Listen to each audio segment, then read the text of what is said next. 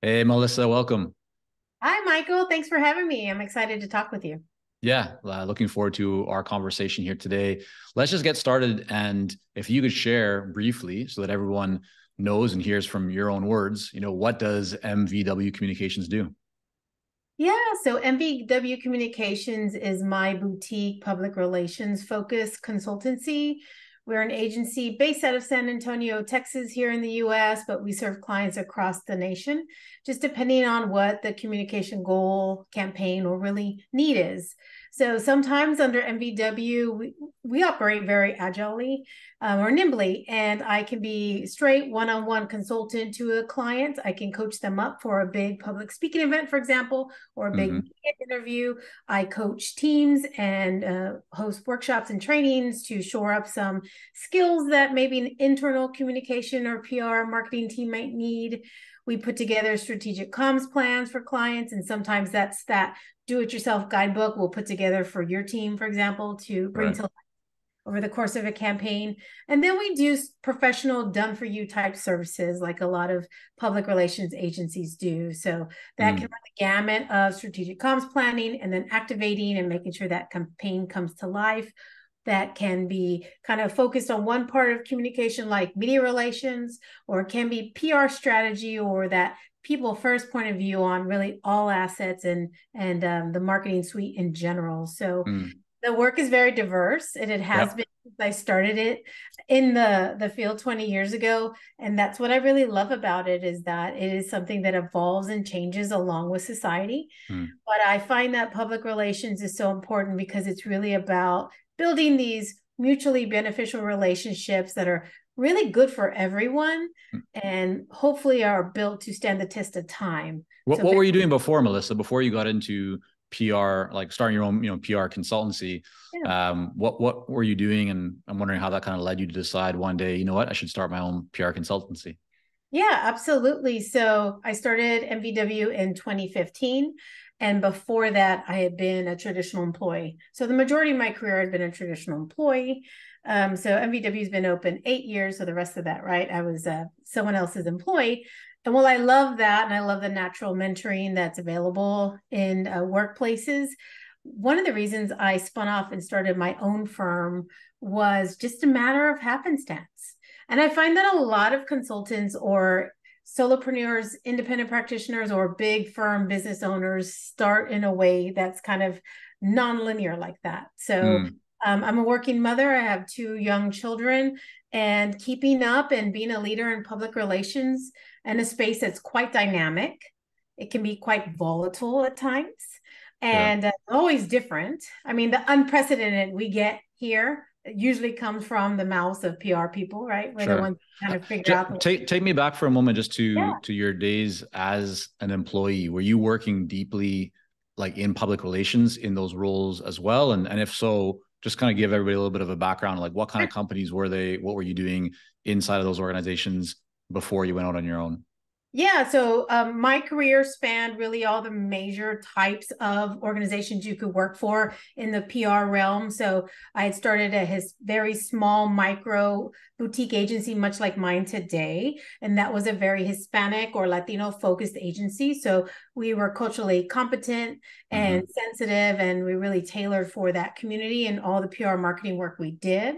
So that was agency first. Then I went in house at a nonprofit, Big Brothers Big Sisters of South Texas, a big region in our area, but with ties to Big Brothers Big Sisters of America, and did a lot of the recruiting, marketing, PR type work there and media relations. Though there's certainly been a through line of PR throughout my career. But in a lot of my roles, I had to do everything. So I Mm. transitioned from that into a corporation, privately held here in Texas, HEB Grocery Company. And HEB is just fantastic at tailoring for different customers. So segmenting and understanding multicultural groups and preferences was big there, is big there. And I worked in diversity and inclusion at Mm. HEB. So use those kind of connected the dots for the employers to see, hey, look, the multicultural marketing and PR efforts I use to recruit volunteers, right? More Hispanic or Latino big brothers to the nonprofit organization I was at. those strategies would be helpful in the corporate setting as well. Mm-hmm. So sometimes if you look at your career, every piece can be a building block if you think about it. Yeah. And Just take me for a moment. The reason I'm asking is because, like, as you mentioned, so you have worked in roles before you started your PR consultancy, right? You had some PR, you had marketing, you had recruiting. So you weren't pure play, like, very focused only on PR, right? You had a lot of different experiences. And I bring this up because a lot of consultants, when they go out into consulting, they have a similar backstory, right? They've worked in many different companies, many different industries. They have different skills, different kind of, areas of expertise. And it can be very challenging to decide what to actually focus on and what to build a business around. So can you kind of take us back to that time, hit the rewind button? What made you decide to focus and actually build a PR consulting business as opposed to a more general, marketing business, communications business, diversity inclusion business? Like, you could have gone a lot of different ways. What made you decide to focus on public relations? Yeah, well, Michael, I'll tell you. So from HEB, then I went to the largest agency in our area, and that was PR focused type agency, but all of it together. The world is multi-passionate, right? There's multi-factors to everything. And in PR, same thing. Public relations to me is a specific point of view where you're thinking about people and goodwill first. Mm-hmm. But everything else can be that can be the umbrella underneath all the communication disciplines and tactics. So for me, that was always been my point of view, no matter what role I had. So when I was looking to start my own business, which again really happened because I needed to move locations. I needed to not be officing downtown in my city. I needed to be remote in my closer to my kids' schools. And for me, this was before the pandemic, right, where everyone was remote. So I got thank you. Goodness I was ready for that. Actually, that had trained me up. So I had started my remote business in 2015, remote from clients. You come in person when it matters. Otherwise, I've got time. I can save commuting time to do the work, right? But I focused on PR because that is such a passion point for me. I'm known for that. So my brand is naturally tied to public relations. But then also, really, I know that it integrates well with diversity, equity, and inclusion, with marketing principles and tactics and strategies. It integrates well with a comprehensive plan, which would include advertising, social media strategy, paid social media buying, right? Mm-hmm. So it was more about that point of view and the principles-led type work that I resonate with and that I was attracted to. And then naturally, clients of that nature came to me. So to your point, a lot of us do a lot of everything because you want to or you have to. But so you're kind of a generalist. And over time, you'll find that you're uniquely valuable in one area of your work or another, or that you start developing that specialized viewpoint or abilities. And so you become a specialist. So for me, the fact that I'd worked in employee communications as well as D&I was very different than most of my peers in PR. Most of them only did external comms. So they were always talking with the public, but never to the employees. And when I was at HEB, that was 90,000 plus employees with very diverse educational backgrounds, very diverse cultural backgrounds and preferences, right? Yeah.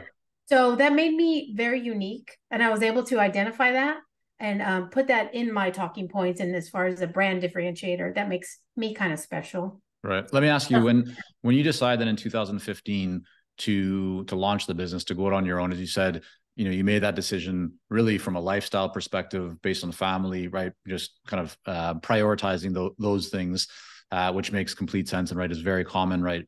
In terms of why consultants actually go out on their own and start a business.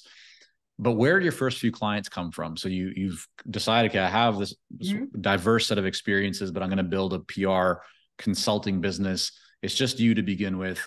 What do you do? Take me back to that day. Where do the first 2-3 clients come from? Yeah, absolutely. Well, my very first client was the employer I had at the time, KGB Texas. KGB was a wonderful place to work. I wasn't really looking to move on, but life happened. My kids needed to move to schools in my side of town. And I knew as a PR leader, it would be very hard for me to make it to their daycares and schools on time from where I was officed at. Right. So as a matter of talking with the agency owner at the time, it's like, look, we can keep the consistency here for your clients. I have your email, right? We have cell phones. And really we can just transition from that traditional employee to contractor. Mm-hmm. Agencies often work with a lot of different independent pros and contractors. So Sure. I've seen and learned from their backgrounds and lifestyles and said, I can still do great work. I just need to Right. knock off this here. Got it. And at that time, the community wasn't quite ready for more remote type workers and leaders. So, that was the compromise we kind of made. So I was able to continue on their good work and work with them. But as soon as I was essentially, out on my own, you just start sharing your story.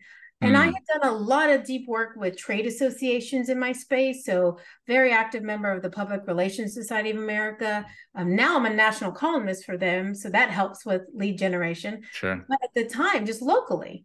And Yeah. so people knew my name and knew my reputation outside of any workplace I was at, Yeah. which is a key part for people. And let me ask you, Melissa, on that, because I mean, really what you're talking about is so you had all these relationships, right, that you had Yes. been investing in over time, which is very, very powerful, right? Can be very effective. You also, so your first employer, or sorry, not your first employer, your first client was a previous employer, which we've seen in our studies. That's actually the case 50% of the time when people Wow. go out into consulting. But I'm wondering, what did you do? So you had these relationships, you have the first client as a previous employer, but in order to get the second client, third client, fourth client, and so on, it sounds like you did something with your network. You didn't just wait for people to come to you. Yeah. Did you send an email? Did you make phone calls? Did you go to events and tell people? What did you actually do? So, and I'm asking from the position of, for those that might be earlier stage, we're going to have consultants listening to this and joining us who, are much further along running, multi-million-dollar businesses and so forth. But for others who are earlier stage, or maybe opening up a new market, share with us what you did so that it could maybe help them. Yeah, so especially if you transition with an employer and they become your first client, you want to honor them and be careful about how you do that. But essentially, yeah, hit the ground at the very next professional event. I sent emails from my new established brand email to non-compete type leads, right? So friends that I knew in the business, hey, Michael, so great to, blah, blah, blah, see your kids, blah, blah, on Facebook. Mm-hmm. I'm out on my own now. Here's information about my firm. Here's my website. So while I was preparing to go off on my own, I gave my employer a couple months notice. And then I prepared behind the scenes, got my website ready to go, got a brand ready to go.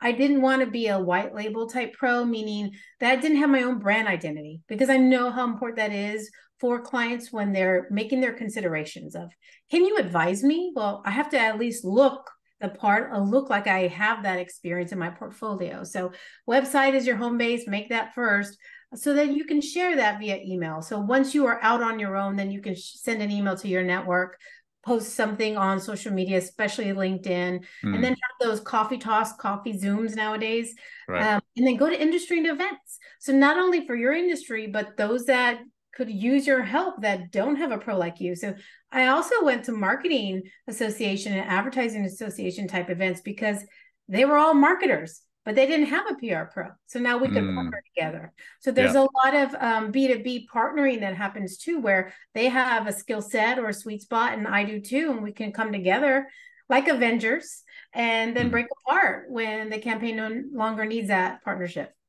You mentioned that you write for a column for the PR, it was the PR Association of PRSA, the Public Relations Society of America. Yes. Got you. Share a little bit about how that came to be. I'm thinking, about everyone who's joining us who might be in manufacturing or pharma. Like essentially every industry has their own trade association or, professional group where if your ideal clients are reading those publications or they're members of those groups, it could be a very interesting or effective way to generate leads and create more conversations and build your authority. So I guess number one, Melissa, has that been a good way for you to build your business? Or if not, why do you do it? And then just second to that, I'm wondering, how do you actually go about landing or kind of securing that regular column? Yeah, I would highly advise anyone give it a try because thought leadership is very powerful in terms of shaping and influencing your own brand. And no matter what size your company is or isn't, it all starts with that human who started the company, right? So what is your reputation? What do people know about you? And part of that is really showing your work. So thought leadership is creating content that shows that expertise. And so for me, I actually reached out to to PRSA, raised my hand and said, hey, look, I've noticed you've been talking about diversity and inclusion for a number of years. You are, most highly regarded in the public relations space, and I learn from you each month as a member, but there's no one that looks like me. There's no Latino or Hispanic representation in terms of your columnists, or that has regular piece in your magazine that can share learnings with other practitioners. Yeah. So I really was inspired during the pandemic to be bolder, because like, if not now, when, right? Yeah. I could die from COVID. So let me just go ahead. And instead of complaining behind the scenes, I just raised my hand and said, hey, I've got a body of work. You can take a look at it. I came to PR as a published creative writer.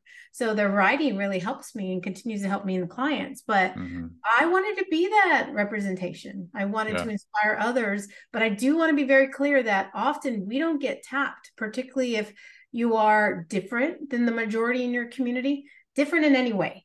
You may not be naturally thought of.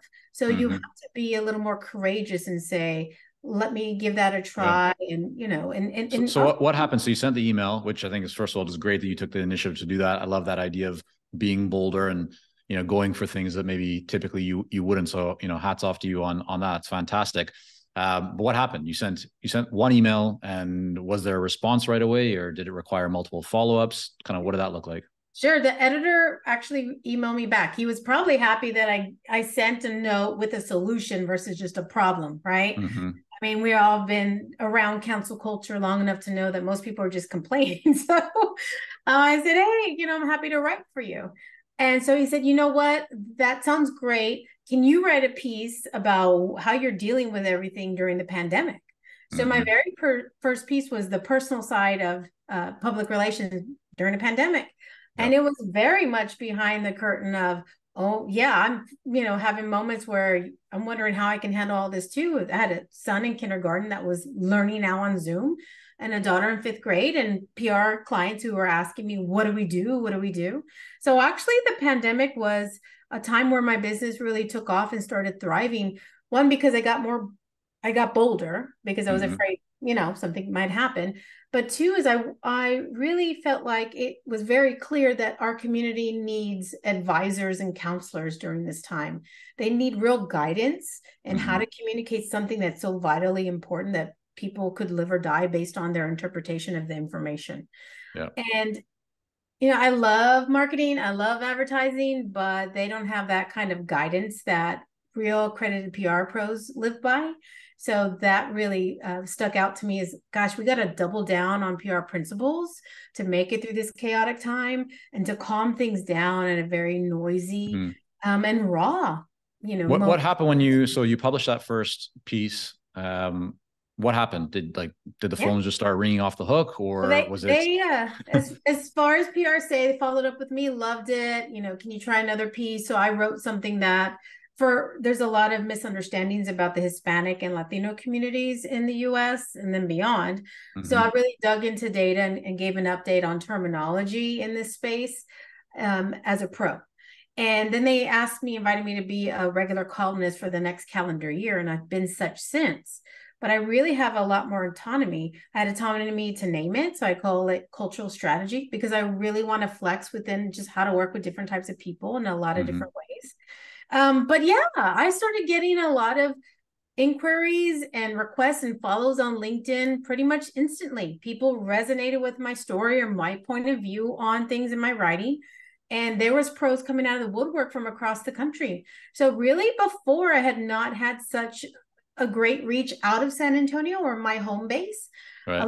Oftentimes in public relations, people just think about media relations, which is working with journalists and building relationships there. But it's only one aspect of our work, certainly a specialty, and it is challenging. And I'm known for that too. But that's only because I'm people oriented, right? And I'm good at building relationships.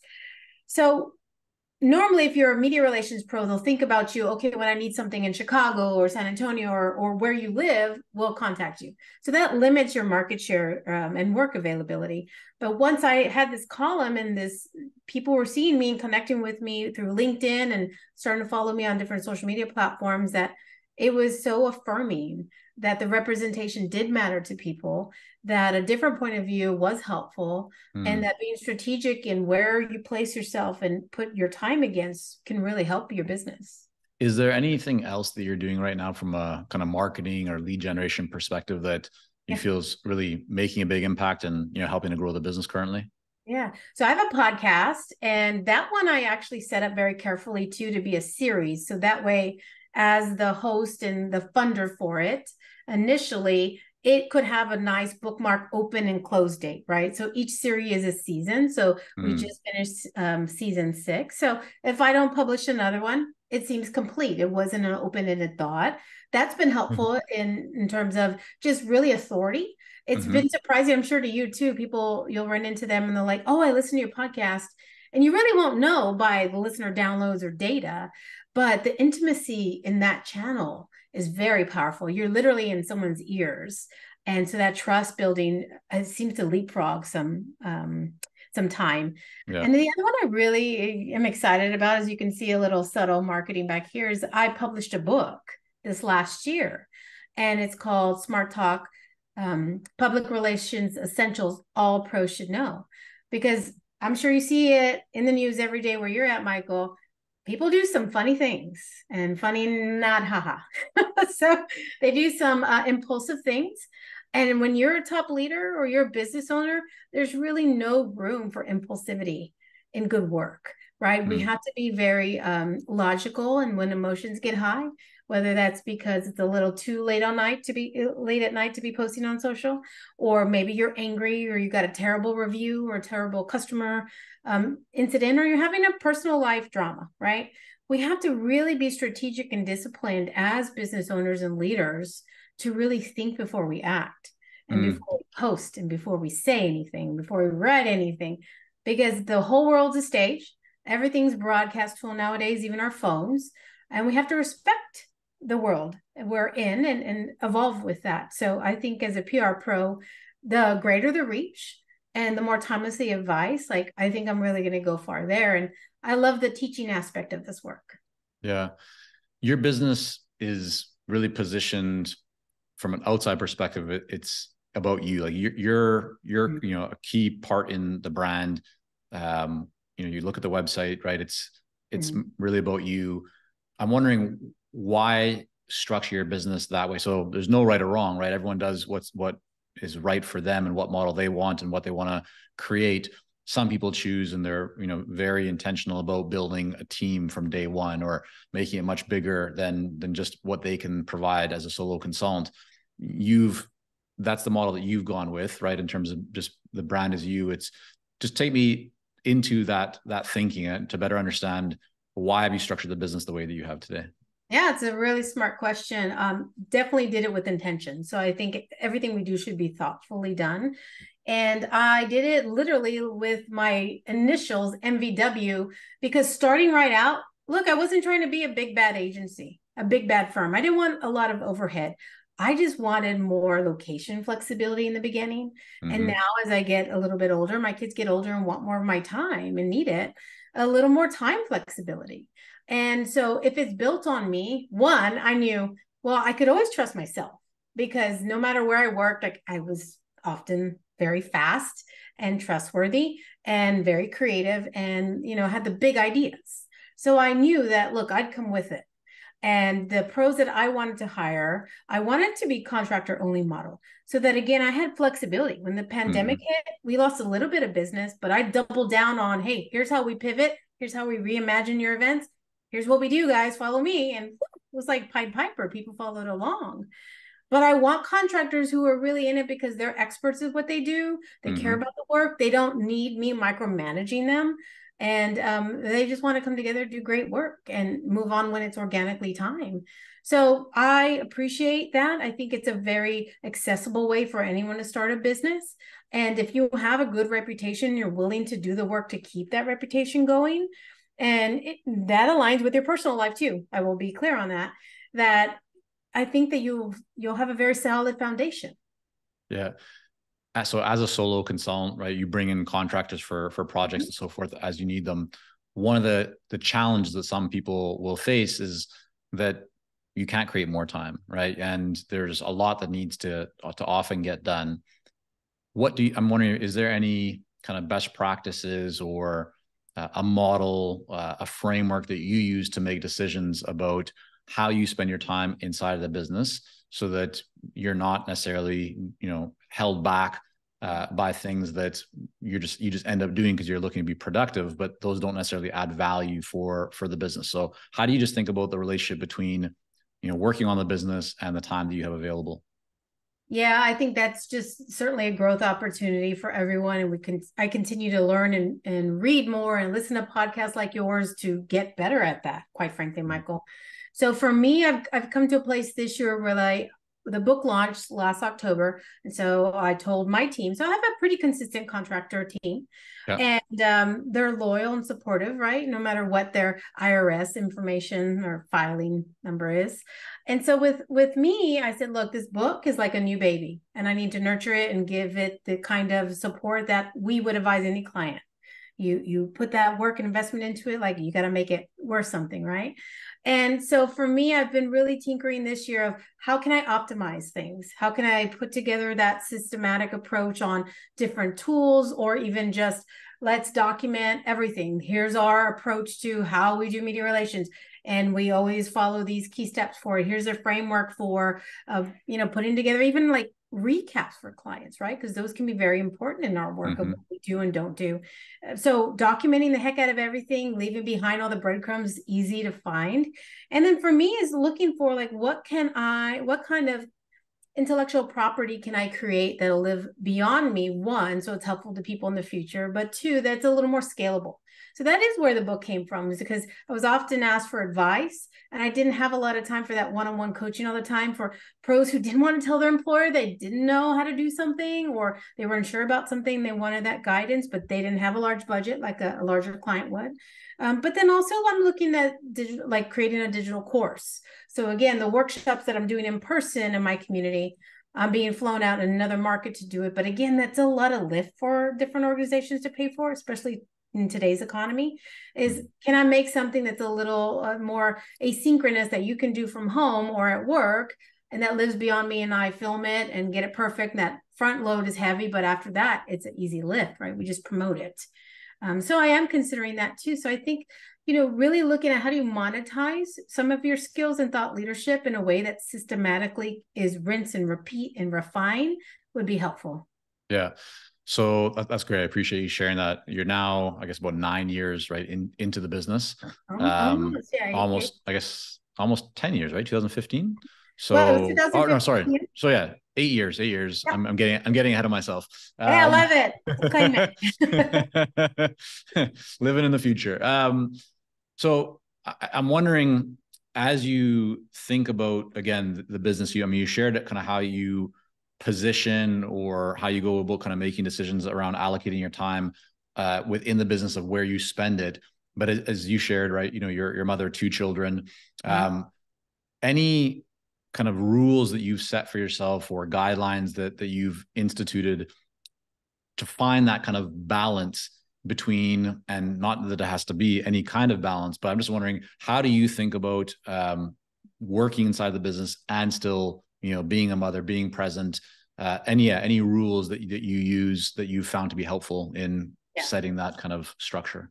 Well, one, if I don't like it and I hate it or it bores me, I don't do it. Like I have no poker face. You know exactly how I'm feeling. I'm very energetic and passionate, and people enjoy that. But if I don't like it, it's like, if my brain will literally not retain the information. So there's some sectors I'd love to do more work in, but it literally is like, nah. So it bores me. So I just don't even try. So if it doesn't excite me, I refer it on, but I figured out a way also to have like a referral type model with different partnering folks, so that if they can benefit from it, great. And maybe I get a little percentage of that as a finder fee, and that's great, right? It's a little something. But then 2 is I think about integration. So how can I add this to my life? How can I add my kids into the work I do? So I tend to work with a lot of family-friendly type organizations or brands. So if there was a way to involve my daughter, who's the eldest, for example, and she can shadow me or support me or go on site, she's learning the business while I get an extra pair of hands. And then I have the model for this photo or the video, or I can, use her as part of an asset that I can provide a client, for example. And she's learning and growing, right? So I look for that integration. Writing the book was a huge challenge. A lot of it I wrote speaking talk to text while walking the dog. So I was taking care of my exercise and fitness and getting a little me time as a mom and quiet time, as well as taking care of like the creative thoughts I had, right? The hardest part was editing it, where you have to actually sit down and have some computer desk time, in which my husband helped me with that, watching the kids on weekends and stuff. But I try to think, like, is this something that I'm proud of, that it helps others, that I feel good spending my time on? And I think we do have leverage as business owners to think that way once we've got that brand reputation and specialties down. So I think you'll also notice that you attract different types of clients based on how you communicate, or what they see really excites you and what you're good at. So at this point, we've really figured out at MVW that our specialty kind of sectors and who we can help the most are nonprofits, because we just love that work, right? Very mission-driven people, very values-driven people. We love education clients because we feel like that is a root solvent for a lot of issues in our communities, and it can be very democratizing for folks. The more education they get, the better off they do. We're behind that. And as well as for-profits who just want to do some kind of good. If you're really just selling a widget and you want some PR for it, I'm like, that's great. Buy some advertising, because you're not going to earn any media relations for that widget, unless, again, there's some kind of resourceful, helpful nature to that product or widget. And so, I think that I'm able to kind of be authentic, because people see a consistency in what I talk about or show that I care about, both in like the work type, right, positioning that I do, but also the personal live channels that I hold. And I'm very thoughtful about my engagement on social media as well, because what we do online, whether or not, we're on the clock or off, it all is the same for people. Yeah, I think it's so important, as you mentioned, to be very clear about what kind of work you want to do.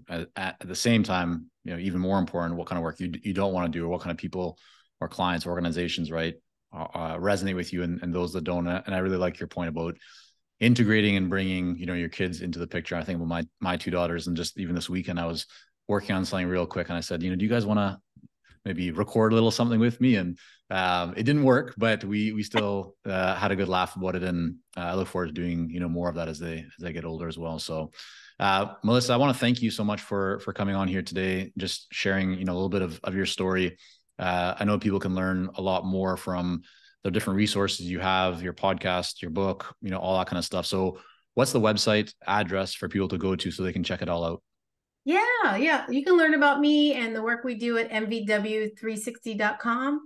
And I call it 360 because we really take a 360-degree approach to any communication challenge or problem.